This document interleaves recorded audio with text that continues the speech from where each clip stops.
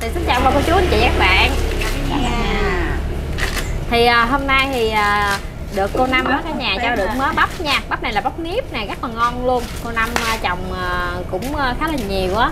Bán đợt này nữa là đợt cuối rồi, cho nên là cô Năm có tặng này là khoảng 20 kg bắp tới cả nhà.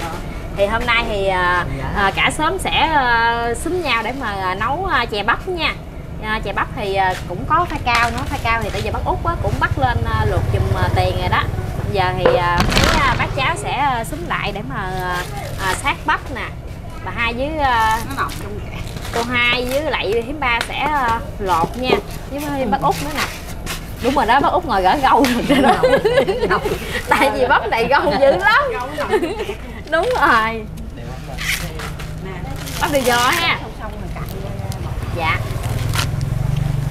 Không, nhìn nè, bắp nếp của mình lúc nào là ngon lắm luôn nè. Ngọt nè. Với lại bắp này là cô Năm mới bẻ hồi sáng luôn á. Bởi vì nó ngọt nè. Này khỏi để được. Có trơn. Khỏi để đường nó ngọt. Hôm bữa tới giờ là ngày rằm ở cả nhà, cho nên là khá là lu bu công chuyện. Rồi lớp nào á nấu chè nè, rồi lớp nào làm đồ ăn á, thì mấy bà với lại mấy cô ở đây cũng phụ vòng vòng á. Hôm nay sẵn dịp có bắp thì nấu nguyên một cái nồi chè đãi cho cả xóm ăn nha. Với lại mấy bà cháu, cô cháu rồi xúm lại ăn cho nó vui một bữa. Xấu non ha. Non dữ không bác Năm? Được. Bắp này Hơi non hả? Hơi non, nấu không có nhựa. Nấu không có nhựa. Rồi tốt ngay vô rồi. Lộn mình gỡ luôn. Hồi mình có pha cao. Cho còn lông không ạ? Gỡ sát Không, bắp gì cũng được rồi. Được hết bác Năm. Được. Gì mà nói tôi gỡ hết. Cái này mình lột khỏi đông cũng được đó bác Năm. Tại vì nó đã giặt ra sẵn hết rồi. Không, nó già nhiều quá nó đứt rồi. Cái bà hỏi để lộn. Hôm bữa mà ba bác nấu chè có ngày một mà bác đi không nổi luôn rồi. Qua ngầm rồi sáng giờ mới lên đường. Dao 2 lưỡi của ba lục quá. Lục hả? Nấu bữa đó hôm nữa bữa nay hợp lại là làm nữa. Thôi cái dao này nó lục quá à. Lục gì mà đẩy nghe cái mỏ. Cái mỏ nó héo. Đưa cho cái mỏ. Mà tới bước đầu thì nó ăn nghe bác Năm, bước thứ hai nó không ăn nè bác Năm. Nè nó đi luôn vậy nè. Nó không có đứt. Cái ra nước luôn rồi. Thành ra nó cái dao tiền lục dữ. Đúng rồi, cái dao này còn lục dữ nữa nè. Còn cái 2 ngày nữa bắp này 2 ngày nữa là đúng ngon luôn á. Cái này nấu thì nó ngon. Tôi chịu nấu gì nấu này nấu nó không có nhựa. Hồi mình của mình trắng tư. Mình thành bông trắng. Bông đỏ thành hồi bông trắng. Nó gì vô không đó mình mỹ dạ cho nó ngon. Bởi vì bà ba đâu chịu sát đâu, bà nói hồi sát hồi mình mẩy nó dơ chết. cho tao biết mình mày. Đây quay là tới rằm Trung Thu Nó nữa thì nha. ngon dữ nữa nè. tới lễ 2 tây tháng 9 nè. Dạ. Mời, hay là bữa nay mình ăn nồi chè bắp này là ăn mừng lễ 2 tháng 9 đi. Bữa nay mấy rồi? Bữa nay 1 tây rồi, mai là 2 tây rồi. Rồi cái bà cụ ăn gì lớn lớn không ăn, muốn ăn bắp. ăn bắp thì chắc ăn như bắp, còn gì nữa không chịu. Bỏ không có gì Chắc ăn như bắp. Ăn bằng gì nó chắc ăn như bắp. Ăn như bắp. ăn gì cũng Nó chịu. để trong nên đi ra bổ. Bắp còn không được chắc ăn nè, xong xưa không kìa. hồi gửi chú Ninh rồi ra. Không biết chổng à. Để con Ninh được á hả? Sao được. 2 lần để con Ninh. Mà Tiền nói nha, làm thì giờ nó không vui vậy đó, cái một hồi ăn là mỗi người ăn chén, một là ngồi nhơi không. Ngồi ai ăn mình có xin cùi, xin xin cùi, xin vỏ, xin bò. Cho bò lời đó chưa mình lời. Cái này là cũng được bó cỏ đó nghe bác Năm. Được bó cỏ không? Hai này ăn lát bán này 50.000. được che trắng che bao tử. Hôm nay bên bò nó cũng 2 tháng 9 rồi. Không, mày chắc Nè chế bắp đẹp ghê không? Thôi mình ăn ruột bắp, còn cái cùi thì con bò nó ăn hả? Cũng lợi lắm chứ bộ. Cái cùi nó ưa lắm. Cái gì cũng có. Mà cái cùi này nó non nữa nè bác Năm. Nó ngọt. Tốt gỡ gâu cho sạch nha. Ngọt giòn giòn. Quá ngon luôn rồi lộ. Cái gầu nó sát. Nhiều cái lãi gà xịu rồi không? Nơi Sát gà xịu rồi. Sát này cho nó Bắp xẹp. non quá non rồi. Hồi nãy nói dư lòng chiên. Nãy Dư nói gì nè, sát rồi chiên nữa nha. Không mà chè mình nấu con thấy là mình nấu nồi cũng nhiều đủ ăn ăn phải thôi. cao nhất Phải cao nhiều lắm. Cái này mới trứng gặn nè Tuyền ơi. Trứng gặn ăn nó ngọt. Cái này trứng chí để lên trứng gặn. Mấy cái non có đâu. Sao mà gấu nó còn trắng giò. Tại vì còn bữa này nó hết cái gì rồi. Ui còn cái này hết. Bẻ tiệt luôn hả? Sao chọn gấp gì bẻ non quá non rồi. Tại tháng 9. Ta bẻ bắp người ta ăn sớm mà. Ủa cô Năm đâu, cô Năm có đẳng không cô Hai? Xe đi. Xe đi ba. Xe đi rồi mới đi. Làm cái khâu bắp sống này không có ăn, một hồi lột khoai cao á. Có đường là trắng kìa, có bột đường kìa. Lúm. Không biết khoai cao có sượng không? Nó giá trời đừng sượng nha. Khoai cao bữa nay hiếm ghê luôn á. Còn 2 tháng 9 này ta ăn vịt nó trao mới gặm rồi. Đâu, gặm nó mất rồi. giờ. Gặm nó mất đến giờ. Có 20.000 ký à bà Hai? 2 cao rẻ Rẻ. 30 luôn. Tại vì ngay đợt này mà 20 là rẻ. Ngon không? Bởi vì con sợ sượng đó. Với lại phai khó lựa quá à. Mới nhổ thì nó không có sượng, chứ để lâu là nó phải sượng. Đậu khoai ngập nước.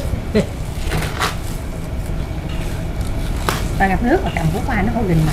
Ê, bữa hổm mà tiền mà cho tao để hết nước lâu để tủ lạnh mày không có sượng mày. Gọt sẵn cái gì? Nguyên gì hà? Ở nguyên củ để tủ lạnh luôn. Để tủ lạnh đâu cái tháng trời mà không nấu không có sượng gì trơn á. Phải bự á.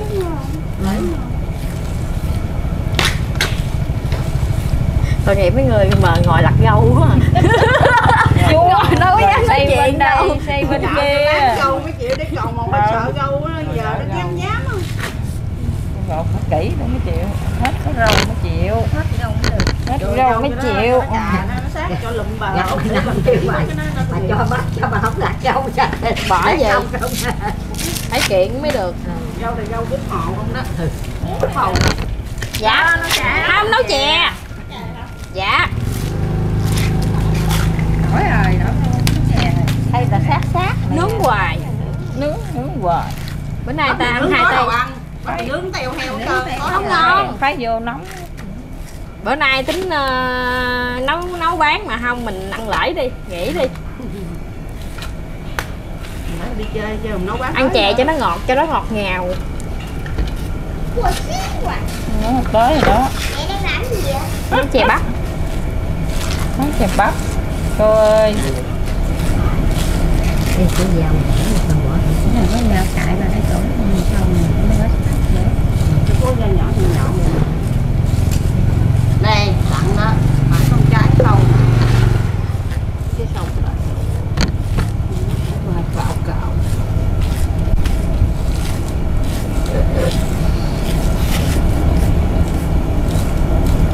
Sát tới cùi luôn rồi đó nha. Này bà Hai, sâu bà Hai ơi.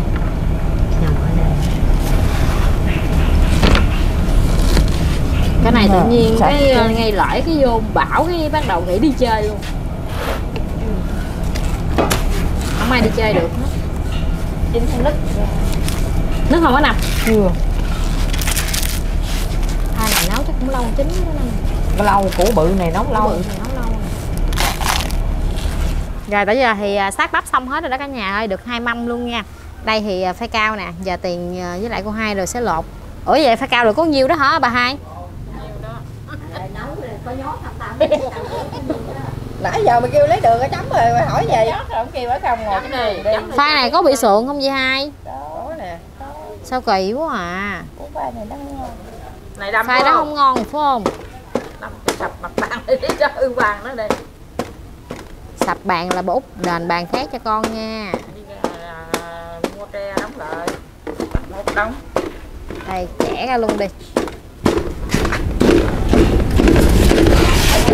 Rồi nó bột khoanh ngon lắm.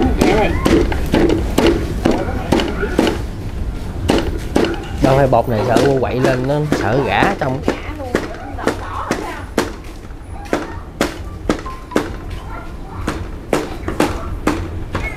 Nên bút đâm thôi. Mai mà mình nên một cá có chè tiêu nhiều. Cá nhất là 5 gì lấy rồi. Cái này mình lấy. Một bạn gì ai có đồ gì thích theo nha. Không biết bạn gì đâu xách theo. Rồi Hai ơi. Lấy Bắt nước lên trước vậy. Đưa kìa bố qua đựng thể là đừng vỏ dao lại rồi để mai lộn lộn nữa. Thôi khoai này mua kỹ quá à, nó kỹ quá à.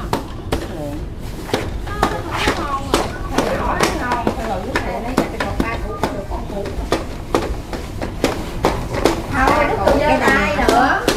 Nắm cái này ơi, nắm cái này.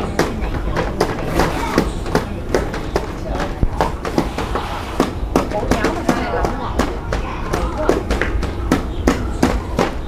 Đây nhỏ xíu là mua cái tàu thử mới rồi 8 hồi nó lủng cái nồi luôn. Rồi anh cũng ngồi cùng đó. Được không? Coi khoai này không được không quá.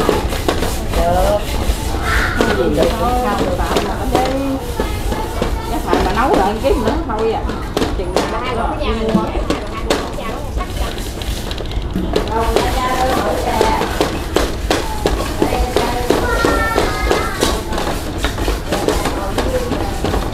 Khoai này là nó dẻo mà luộc nó nứt ra luôn mà nó ăn. Ngon quá ơi. Nào bán bỏ đi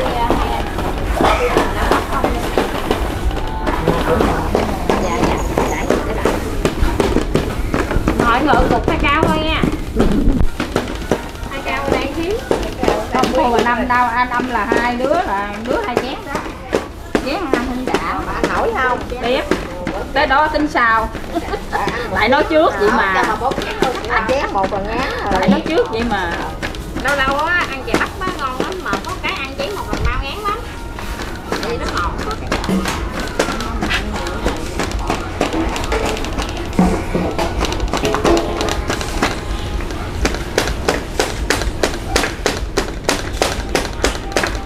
Tự nhiên sao mà đang ăn bắp tự nhiên nghe cái mùi mà phải cao nướng nữa.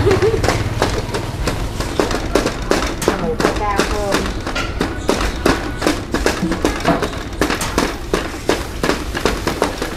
nó có sao không tím bà Cái nào lủng không ba? Đặt lên có sao không nó nãy nó nguội mình mới đi chùi mà đừng đổ vô cái biển nó nứt á Mới nó thấy hơi hên đó Giờ bắt đầu phát hiện kịp. hên nhờ sáng mới đừng luôn mất cái đầu đi đứng đi. Còn bọt còn bọt có vòng vòng. trực tiếp không bạn nước con sâu Ăn nồi chè bắt tiêu cái nồi. hại Cái nồi nhiêu? Gì trăm mấy hả?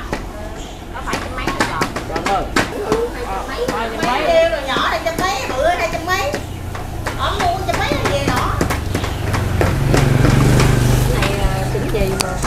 Là mua bịch bông á cái sừng nhỏ. Bây giờ có tặng gì đâu bà ơi, mới mua bịch thì có tặng gì đâu. Không tặng thì ghét tiền. Hết đợt rồi. Nó nhẹ tiền hơn. Cái này sượng nè. Cái này ăn luôn được không?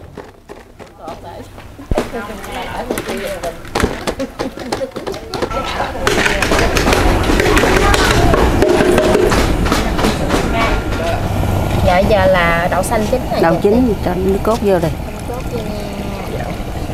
Cốt dảo. Dảo, nước cốt đặc rồi mình sẽ để sau. Mình cho bắp vô luôn.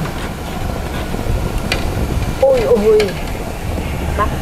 bắp này là mẹ của cô Hằng rất là thích nè. Nhiều lắm nghe em bà. Nguyên một nồi bự luôn á. Chán ổn.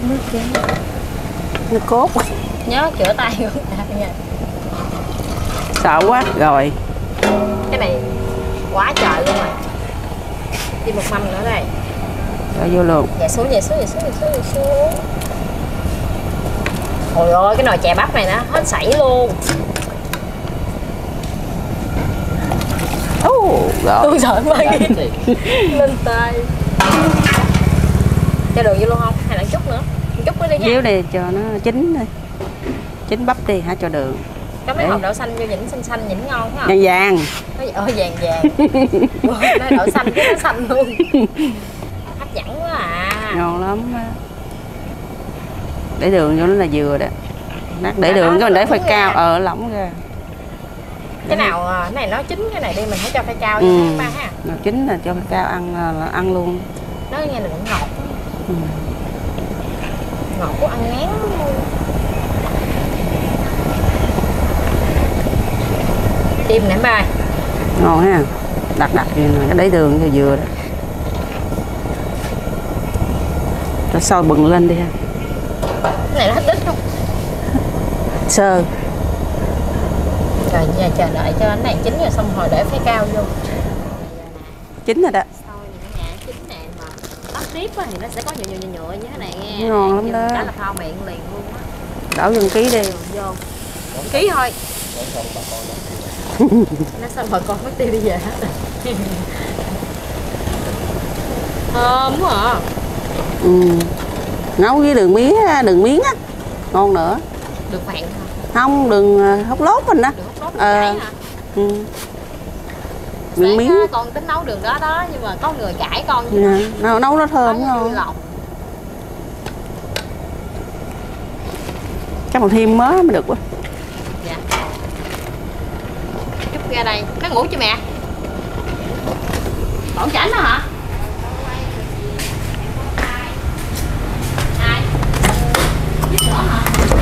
Con gà nó có đi khám không?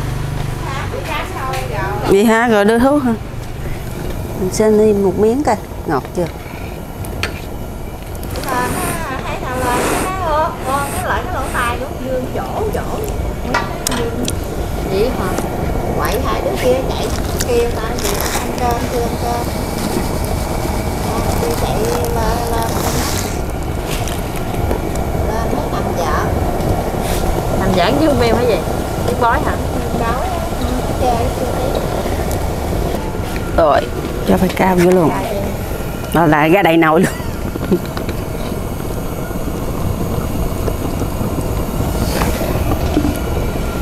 Rồi chè ăn lễ 2 tháng 9 nè. Dĩ dằn cho hơi nhiều màu sắc. Cái này biết gì nó không ba thiếu gì không? Cái bà cho lá dứa vô không bà? Cho vài lá dứa vô ha. Là nó thơm. Thôi lỡ chín mà chuẩn bị ăn rồi. Rồi xong. Giờ là cho nó sôi ụt lên cái là dọn ra luôn đó. Xong hết mình muốn cái tô cho mấy khách VIP ăn. Nó muốn chén trước đi ba. Nè đó, vậy đó, cái ai ăn thêm ăn. Cho vui bà hai ơi. Bà hai dặn hờn gì mà bà hai ngủ sớm vậy? Đến ba thì múc chè tiện ở đây thì nước cốt vô nha. Chè này hôm nay bao bụng nghe, ai ăn như bụng đó ăn. Bao bụng đó, ai ăn như bụng đó ăn. Cho ăn thoải mái luôn. Em Sáu ăn chè em Sáu ơi. Bữa nay mình ăn lễ 2 tháng 9 bằng chè bắp. Đâu mình ăn chắc ăn như bắp. Hả? Vô bà hai ơi. Như rồi ba. Mấy người rồi. Ai lại mình hả múc nữa. 24. Để chúng lên cái muỗng 24. Nè có bà hai đây. Hai ngồi đây nè. Hai cái con này bà hai. Ta ăn từ từ ăn rồi chén này múc thêm. Ăn gì nó Làm sao? Hấp dẫn. Vô Sáu ơi. Gói sẵn làm sao? Bà hai ngồi bên đây với con rồi. Giờ chị ngồi có em nè. Nè múc con nửa chén thôi. Sáu vô vừa vô tới. Sáu ăn liền. Đó. Dạ. Đủ chưa? Này của ba nè. Đúng rồi. Ba múc con ít thôi. Hết nữa ăn nữa nó mới ngon. Mời cả nhà ăn chè. Cả nhà ăn chè bắt nha. Đây chè chín ra cả nhà. Mời cả nhà cùng đi. Vô 2 tháng 9. Cùng chén. Vô. Đỏ mặt hết trơn rồi kìa. Cái nhà 2 tháng 9 vô. Nãy giờ uống bia đỏ mặt hả? Cô hai với Năm thì đi về đẳng rồi cả nhà, còn bác Năm thì ngủ rồi. Là lớn cho. Là lớn cho thức mà không thức. Là lớn vô thức mà ba không thức.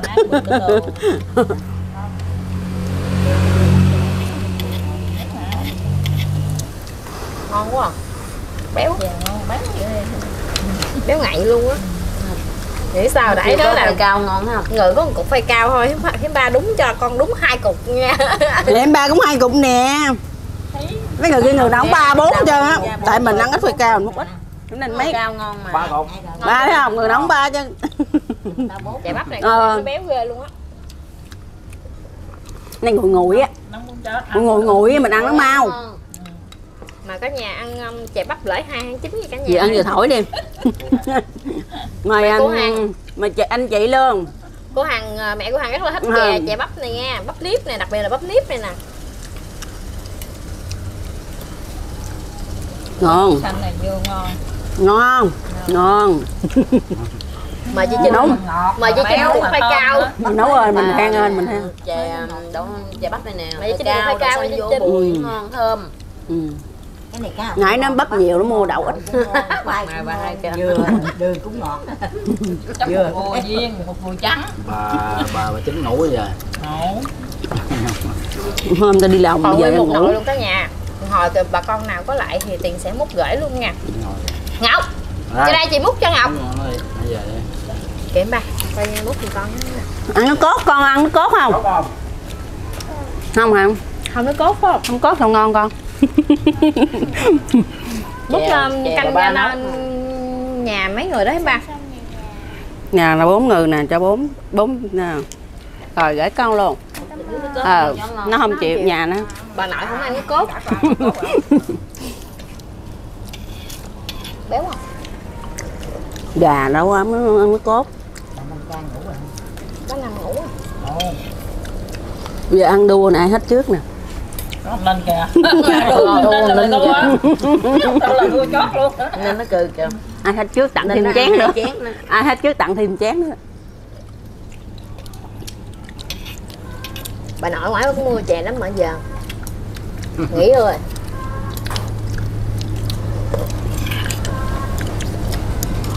Giờ bà nội đó ăn chè lắm.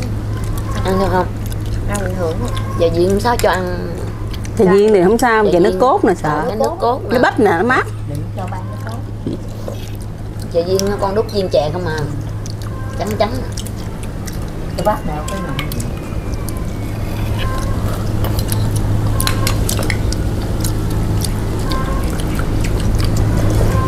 Chưa có cánh chè ăn cũng đỡ. Đỡ buồn. Buồn ăn chè. Ăn chè cho uống nước. Uống nước no luôn đó bà Út. Nước bể bụng.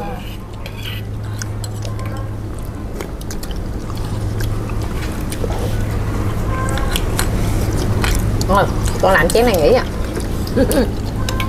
Người chán rồi. Đời 2 chén đó. Con không ăn ngọt nhiều. Ăn hồi thèm cơm. Ăn hồi Chè hồi là thèm cơm, lục cơm đó. Chè đi, tô. Ăn lễ nha. Chè bắp chị.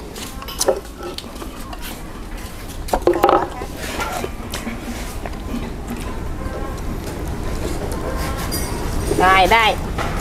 Đưa đây chị. Rồi. Lấy cái quên ví dụ mà bắt 5. Hồi nãy là bắt 5 với bà Út. Bà Út lên, hiếm ba cho Kiền ly đi, con múc cho ông múc. Chú Linh ly nữa không chú Linh? Thôi. Để dành chiều ăn. Thôi. Bốt ly nữa hay bốt? Ai cũng thôi đi không à. Múc cho múc đi.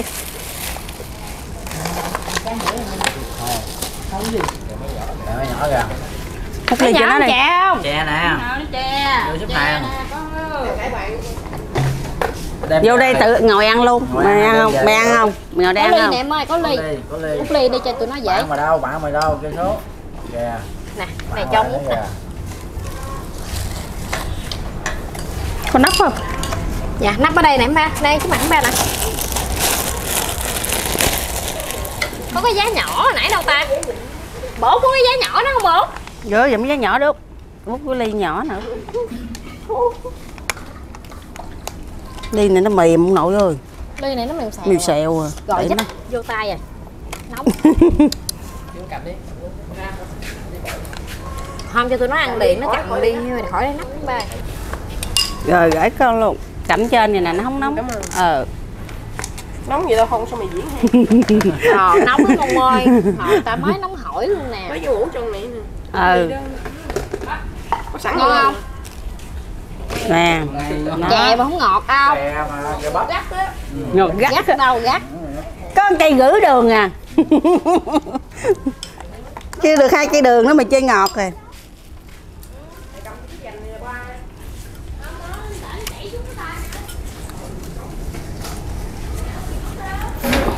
Đây. Thôi hết đủ rồi. Hết rồi hả? Ừ. Múc cho bác Năm 2 bà 3 lại. Nhà bác Năm 3 ly, múc 3 ly.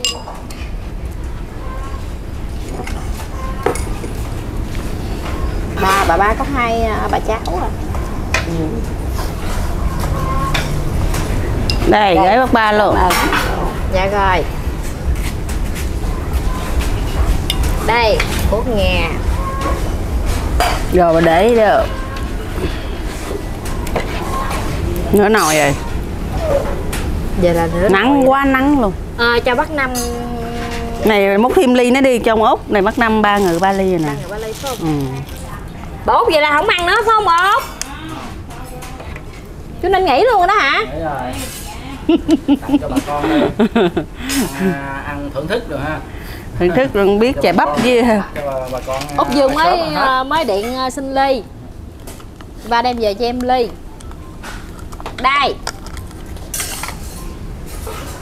thôi ai gieo hoài á. Có 9 đồng đâu tao không thấy ta. Mở cửa rồi đi đâu ta? Ngủ nhà rồi sáng giờ bà đuối bà quại gì không biết đâu ba. Có rau nè, Bà có cắt rau không? Bà bố á. Bà Chính ơi, lấy tô qua chèn nè bác Chính ơi. Sợ lên đường hay gì? Dám ăn. Sợ lên đường hay gì? Ủa cô Năm là không có ăn rồi đó phải không? Cô Hai không ăn luôn hả? Ba gặp với ba ngán hết rồi.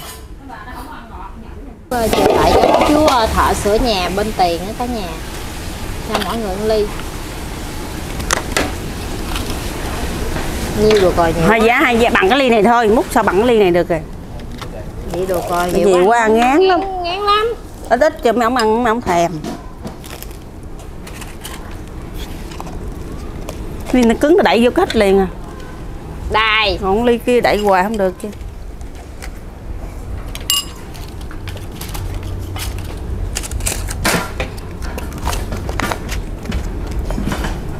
Chiều nay cha mấy ông ăn chè chứ mấy ông uống nước thì bà.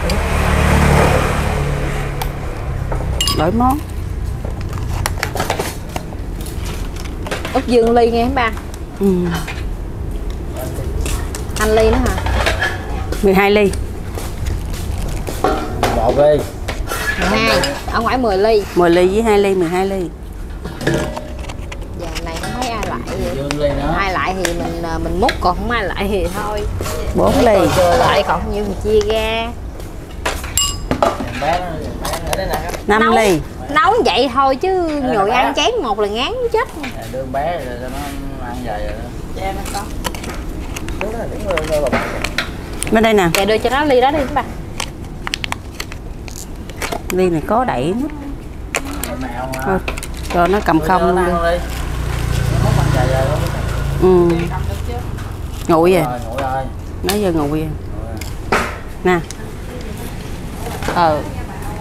Vậy đó. Có, hồi nãy còn có lấy á. Trả rồi. Trả chưa? Trả rồi, giao lúc của tôi á. Bà để trên thúng chén bên đây nè chị. Đó, ta nhìn thấy đây cán dao không, cái kéo luôn đó. Chị Năm chị thấy đó đó. Cái này để nó cốm kia để nắp trời. Vô cái quên.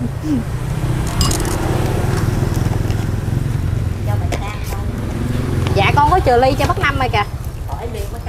Đi để đó ai xin cho đi. Rồi. Giúp tôi đi. Con chút nha sao? 2, 4, 7 rồi đó. Đây. 8, 9 ly rồi đó.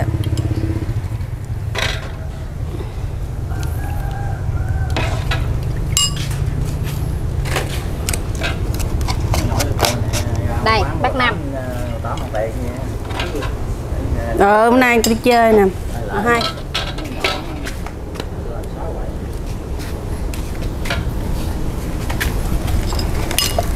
Nhiêu ly rồi em ba? 9 ly rồi. 3 ly nữa đủ rồi. Dạ rồi.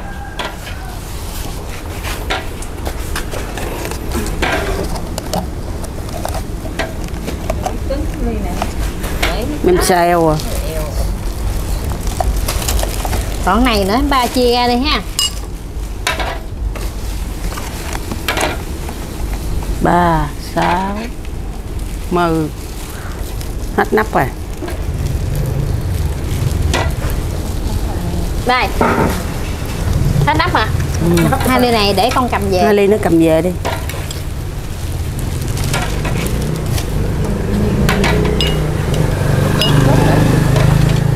Bao nhiêu đổ vô nồi đi. Nồi để người sao không có. Rồi đây. Chính ra kìa, chính ra. Là Tiền thả vô nồi luôn, Tiền để sao thiếu. Thả vô luôn đi. Rồi đó. Tô đây bác Chính ơi. Con để nước cốt vô đây luôn rồi nha.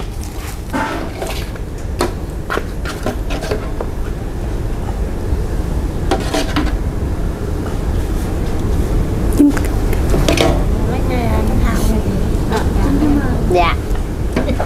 Xong. Trời. Cái này còn ai chia hết luôn đi. Để đi.